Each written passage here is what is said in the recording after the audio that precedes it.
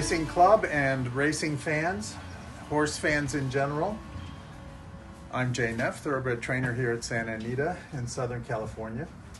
This is our California Thoroughbred Racing Club barn at Santa Anita with our beautiful Cutter Neff Racing Stable sign that was made by our friend Dan Barrett. He makes these signs for most of the trainers on the grounds here. He does a fabulous job. And if any of you watching need to have a sign like this made, there's a link down below with the information to contact Dan. In the meantime, our very bad girl here, Moroccan Queen, we don't normally use these big gates like this, but this filly, well, the reason we call her Sparky is because she's just hyperactive. And she banged up her foot on the other stall gate, so we put this one up. It's going to be safer for her. But she's doing fine. She's getting some time off. She'll be back to work soon. And it's just a question of keeping her safe in the meantime. So, Cincy and I, as Cutter Neff Racing Stable, recently claimed this filly, Classical Romance. Her sire is Classic Empire. Now, a lot of you have questions about what is a claiming race, how do they work? So this filly, she's 2 years old. She was purchased as a yearling for $100,000. She went to the races with trainer Steve Asmussen. She has raced 4 times. She's got 1/3, 2 seconds in 4 starts. So we felt that she might be worth the risk of a claim. It is very risky claiming a horse. You're not allowed to examine that horse before the race. Now, you do have some protection. The horses are examined before the race to make sure that they're healthy enough, sound enough, not suffering from an injury that could cause serious breakdown on the track. You're also protected after the race because if you claim a horse, the veterinarians that work for the state, in this case of Kentucky, they will examine the horse thoroughly. They'll watch the horse for most of an hour after the race. They'll watch how the horse cools out and recovers after the race, and they'll examine the horse for soundness. If that horse doesn't pass the exam, then your claim is void. But there are other issues that would not void the claim. For example, the horse could have behavior problems that could make it very difficult to get a good performance out of the horse on the racetrack.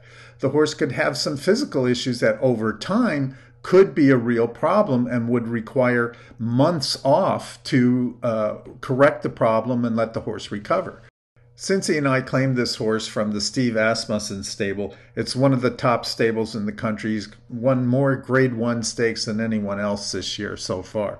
And there's no guarantee that Cincy and I will be able to do any better than his outfit did with this horse. But we have such a small stable, we can do whatever we want with this horse. We don't have owners in this case. We don't have the racing club involved.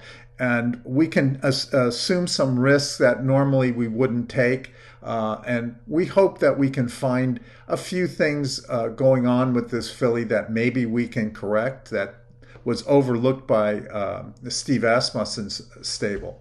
But why do we have claiming races?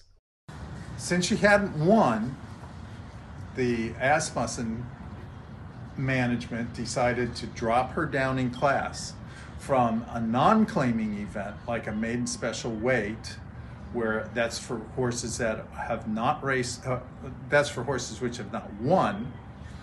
That's why they call it a maiden race. And that's the highest level of competition for horses that have not won. So they dropped her down into a claiming race where the competition's a little easier. The way that works, and the reason we have claiming races, is every horse in that race had a price tag, and yours was $30,000. So if you have a horse that easily outclasses the rest of the field and can easily win, you'll get the purse money. But in all likelihood, some trainer's going to claim your horse for that $30,000 price tag. So you may have a $100,000 horse go in there that can easily win, but somebody's going to take that horse for $30,000. And that's what keeps the playing field level. That keeps that class, that $30,000 claiming class, pretty much equal. And it makes the outcome of the race much more unpredictable because those horses are fairly equal in ability. So we decided to take a chance and claim this filly. She's going to race again here at Santa Anita probably next Saturday. We're going to enter the race if we get in. If the race is used, she'll be running.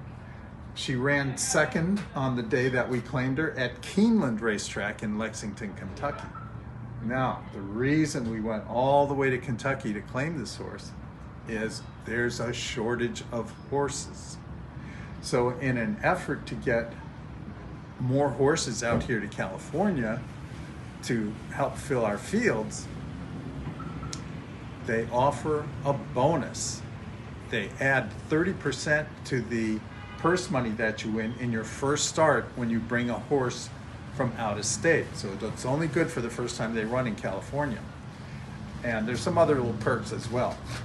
But we decided to take a chance with this filly and see if we can get a little bonus money and win a race and maybe have a really nice horse along with it. Right there? Oh, I see your ears are back. What's the matter? Am I keeping you away from your meal? No, you can eat. You can go eat. You can go eat. So that's what a claiming race is. And just another way of making the fields even. So, thanks for watching, and good luck at the races.